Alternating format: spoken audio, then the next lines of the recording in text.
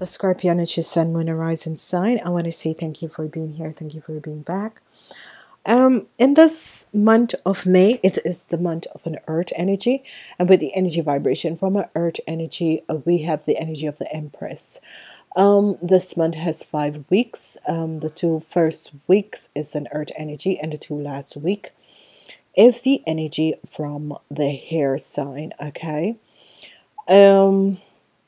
What is happening? What is transpiring for you guys?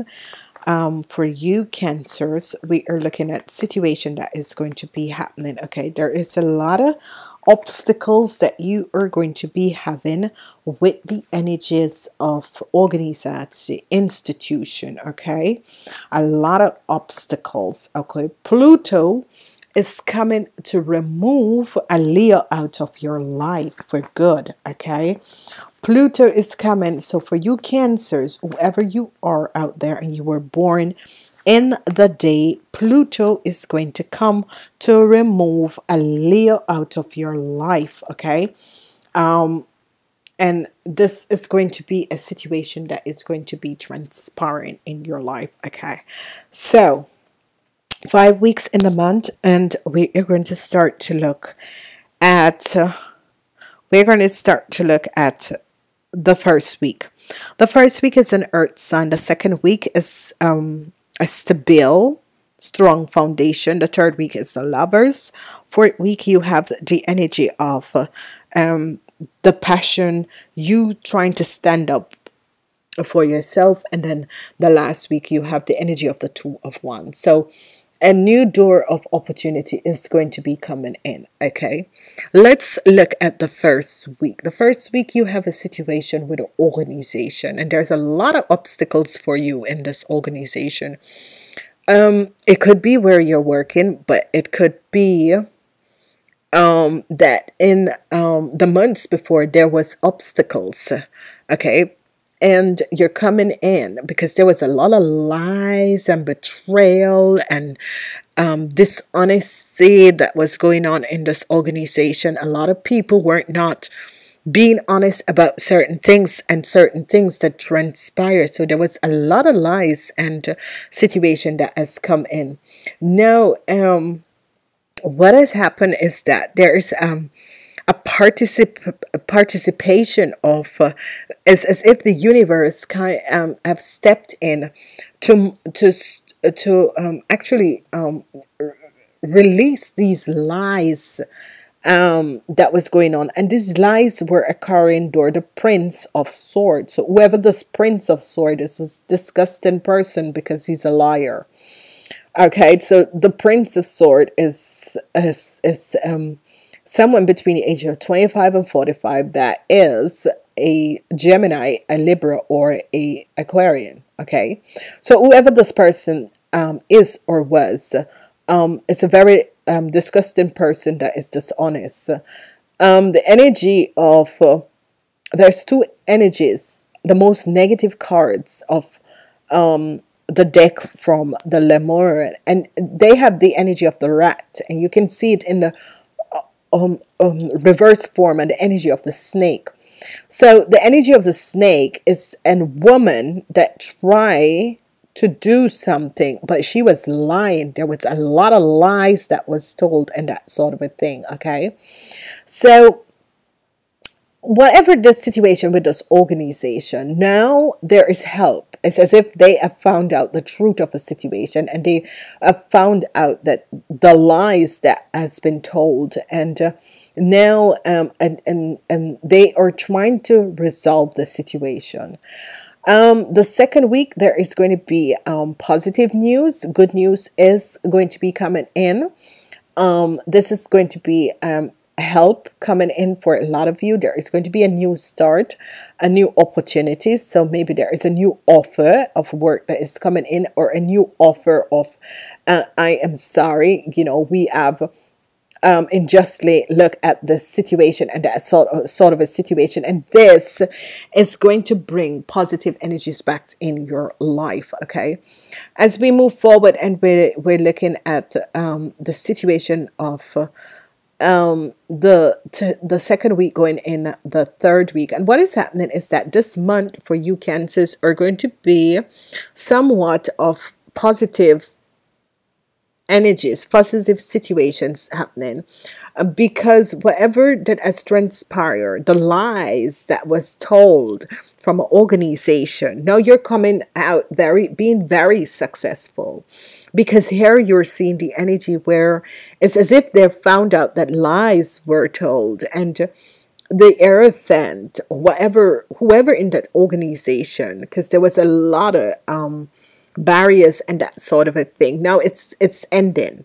So the energy of the 10 of one is saying that whatever lies and whatever situation and deception that has occurred, it is now coming to an end. So as we look at the third week, we have the energy of the Lovers. Now the energy of the Lovers comes out for the people who are in relationship with the Geminis, okay? So if you're a Cancer in a relationship with a Geminis, okay, this situation, your intuition could be warning you about a situation that is about to happen, which this could be that your intuition is letting you know that the energy of Uranus is going to come and remove this Gemini out of your life. For some people, it could be removing them, or for some people, you're going to be going back to reconnect with this Gemini. Some of you could be having as if your intuition and your guiding angels are saying, go back, release the situation out of your life, okay? As we look at the fourth week, we have a situation here that is going on, and you need to protect yourself from a deception. Okay, there is a huge deception that is playing, and you need to release yourself from this deception. Whatever the situation is and whatever the deception, you're protecting yourself from this deception, and this is going to be good.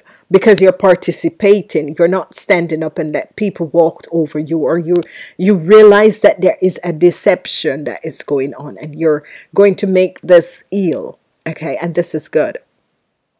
As we look at the last week, the energy of the Two of Wands, there is going to be an offer that is coming in, so this is going to be good. This is going to be positive. It's going to be an offer in work, but it's going to also be a business offer that is coming in. Take this business offer. There is the energy of the Lover, of someone new that is going to be coming in also, okay? And especially for you ladies, there is a new someone new who is going to be entering your life, okay?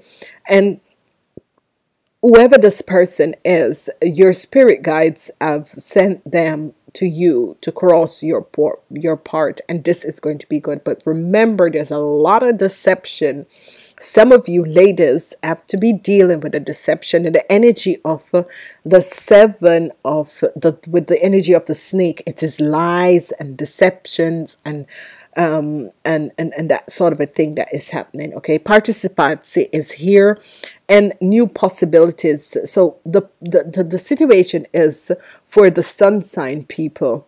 Pluto is going to be removing a Leo out of your life. Okay, so you could be getting divorced if this person was not an honest person. This could be someone who you have been married, having a relationship with, whoever this Leo is. Pluto is going to be removing this Leo out of your life, and this is for good.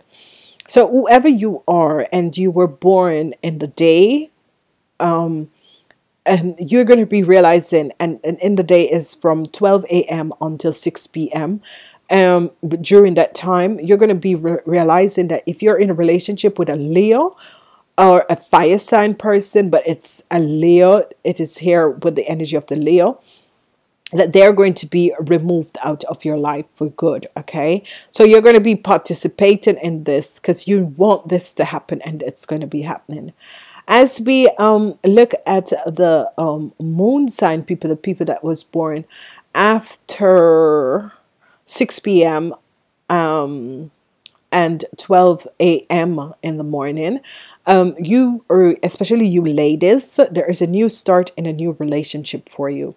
There is going to be a positive new start in a new relationship for you, and this could be with a new friend is coming in, and this woman could be a Pisces, a Cancer, a Pisces person coming in, or it could also be someone who is very intuitive, and it's as if the planetary system have orchestrated this person come in your life to bring balance. This person is going to open a lot of new possibilities for you, and this is going to be positive because there is a message that is going to be coming in about a new job offer or a new offer in business, and this is going to be helping you. A lot of new networks are going to be marked, and new business opportunities and possibility of new growth in your career is basically going to be coming in, especially for you ladies. So ladies over 40, it's going to be a very, very, very positive time for you guys. So be aware and be sure that you stay open to the possibilities that are coming in. I want to say to each and every person, thank you for being here, thank you for being back, and namaste until next month.